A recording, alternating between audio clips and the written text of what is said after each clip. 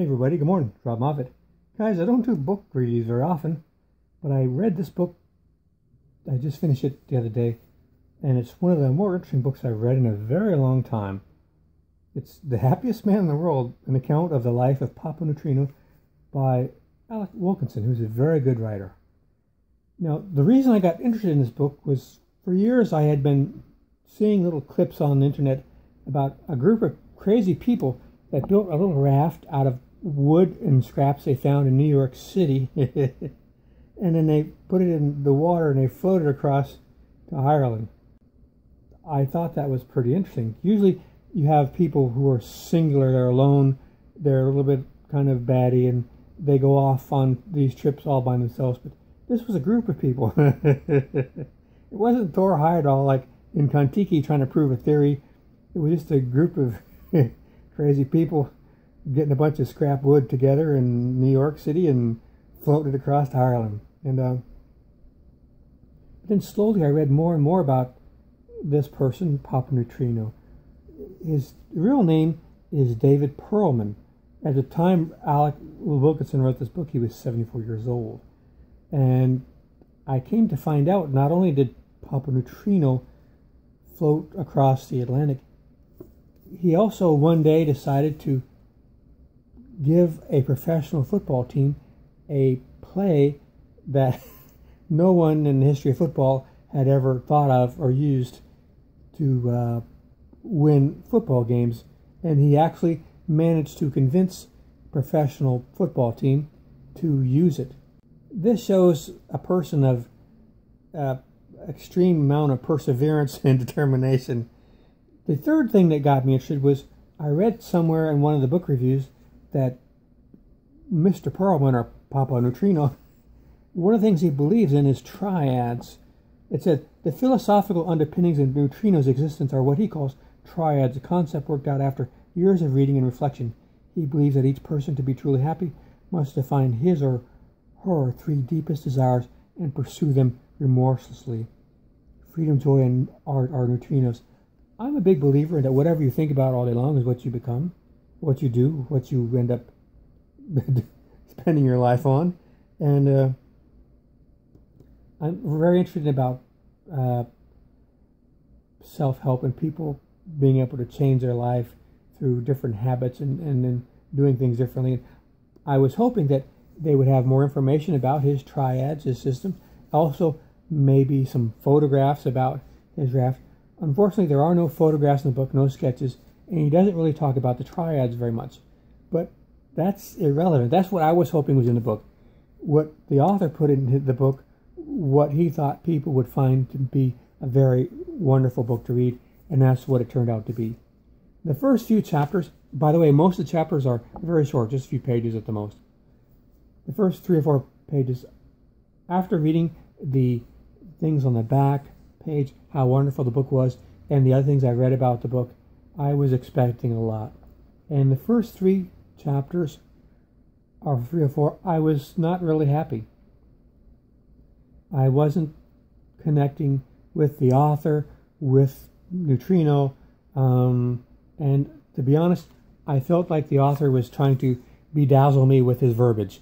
You know, like trying to show that he knew a lot of big words and he was very sophisticated or knowledgeable, and I could see his effort in his writing, and that's not something I want to see. I don't want to even know that there's any writing going on. I want just to be immersed in the experience and the story, and I wasn't getting it the first 3, 4 chapters, but I continued on, and by the 3rd or 4th chapter, it was like things started to settle in.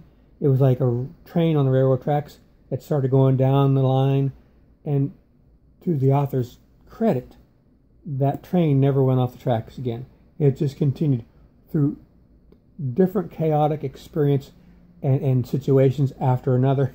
He managed to keep the reader's interest up solidly, going straight down the line, continuously all the way to the end. And when I got to the end, I was actually hoping for more. It was there were times when I would slap the chair on my knee that it was so funny or amusing or it was unexpected. There was a lot of wonderful things going on.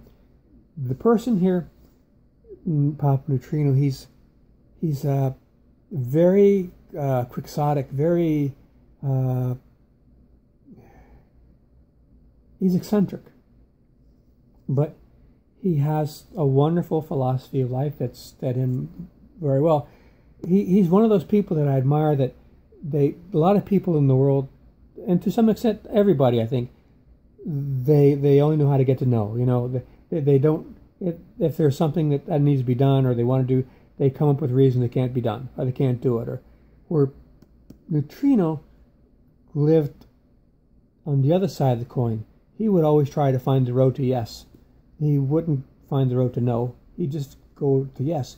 He'd figure out a way to get a football team to adopt his play. He'd figure out a way to get a group of people to go with him on a raft they built out of crap and scrap wood and in metal in New York City and float across. You know, he did all these different things. And it's a very interesting person, very interesting story. The chapters are very short. And like I said, once the author gets the story moving down the line, it doesn't stop. And it's a really nice story. And I'm kind of wondering whatever happened to Neutrino or the people he would assemble and travel around. There's one story about he was with a group of people and they all became self-taught musicians, and that's how they would make their money, giving performances. And they didn't know how to play, and they were terrible. And they went to New Orleans because they were playing that type of music. And some people stopped and let them play, and then when they started playing, they were booing and really upset because they were so terrible musicians. But some of the musicians in the city were kind to them and showed them different things they could do to improve their performance. And he said once they learned the secret, they were never broke again. But very interesting person. Like I said, there's a lot of crazy people who are by themselves. You know, the starving artist, the person who's kind of his ideas are so far out, it's hard for him to hang around with other people. But Neutrino would always end up having a group of people with him that would go off on his quest, his journeys, his adventures, and that's a very unique individual who's able to get other people to go along with him and stay with him for years in some cases. So, very good book. I'm going to read some other books by Alec Wilkinson. It's not easy to thread that narrative and keep it strong and keep it going right to the end and not falter or get any weak spots. I was, like I said, the first few chapters, because I was expecting so much, I didn't really feel I was going to have that interesting time. But once the few chapters went by, it got much better. And it was a very enjoyable book. Happiest Man in the World, Life of Poppa Neutrino. So, by the way, how he got that name is he was 50 years old. He was in Mexico, and he was taking care of a dog he found that looked like it was ready to die. And right before it died, he thought it was going to lick his hand, and the dog bit him as hard as it could.